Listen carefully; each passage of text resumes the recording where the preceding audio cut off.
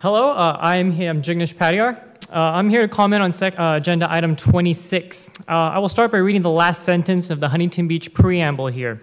It is incumbent upon those who govern to make decisions for and on behalf of the city of Huntington Beach to legally as well as morally abide by the provisions of this chapter in its strictest sense to ensure the continued success and well-being of our fair city. Now, honestly, do you really believe that you are acting in the strictest sense by legally deceiving and morally bypassing our charter? It doesn't make any sense. It is highly unlikely that the residents of Huntington Beach would willingly hand over their rights protected under the Huntington Beach Charter. It is simply the most American thing that you can do is to vote. And by pulling that away, you're literally taking away what makes America, America.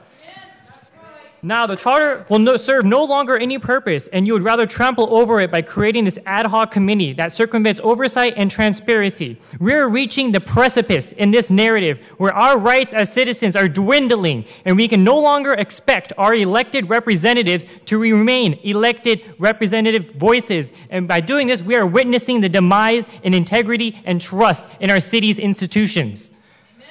The Huntington Beach Charter was written in such a way to give people a voice in their city. Say, for instance, we have a rogue city council that wishes to act in their self-interest rather than what the city wants. Then the electorate have safeguards to protect ourselves from these corporate-backed scum.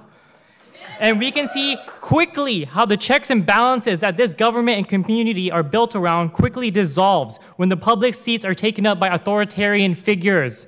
And it's honestly, you guys have the elected seats. People voted for you. Just think about that. How did you get your seat? Did you just get it on by someone giving it to you? Obviously, one of you did. Not going there yet.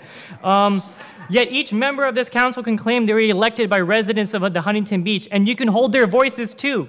If you follow through with this, you are setting a precedent that even an elected individual who represents the will and the voice of the people can be quickly usurped because of different opinions. If you feel you cannot work with the members that the city of Huntington Beach has elected, step aside. There are plenty that will.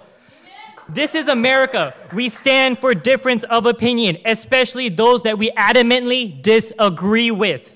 If you cannot demonstrate the ability to comply with the city charter and cooperate with the elected officials, then you are in complete disregard of the very oaths you have sworn to uphold. This is beneath Huntington Beach continually. It saddens me to have to coming here because you guys do not want to listen to the people, and now you want to trample over the very holy charter that you used to fill Tito's seat. So now that doesn't work for you, you can kick it to the side.